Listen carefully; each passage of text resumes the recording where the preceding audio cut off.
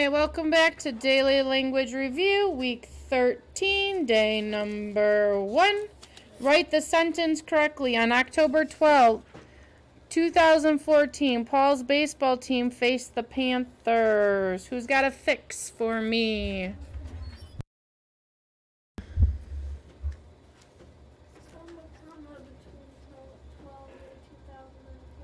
Good job. Insert a comma.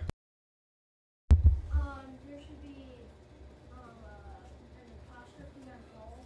Apostrophe on Paul's, correct. There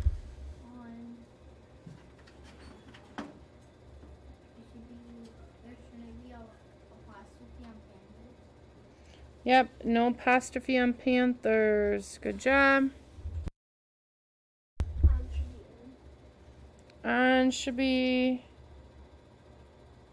on.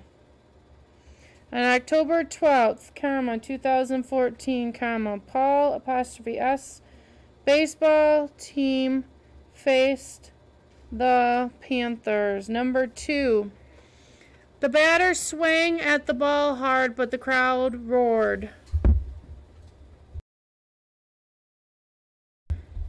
Swing should be swung. Thank you. Swing should be swung.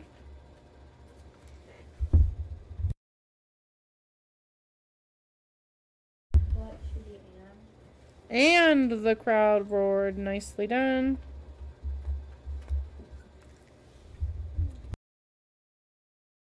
Crowd should be crowded.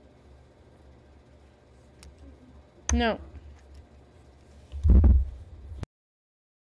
There should be a comma between hard and butt.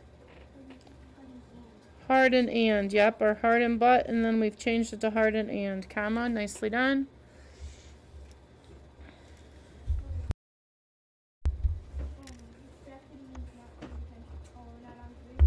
Not yet. I gotta check it.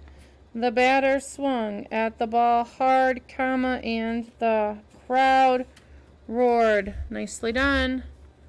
Number 3. Paul was distracted by the crowd and didn't catch the ball.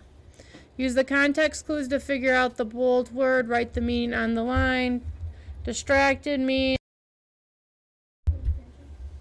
yep, not paying attention.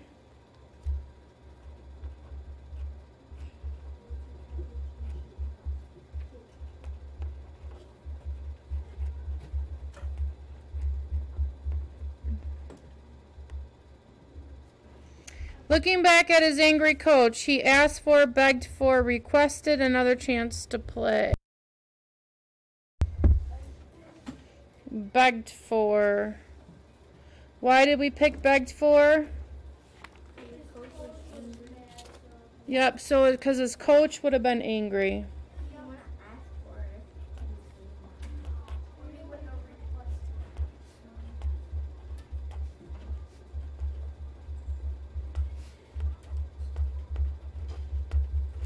Using his angry eyes.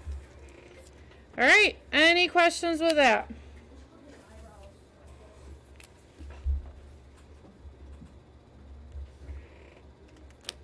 Alright, we'll talk to you later. Bye.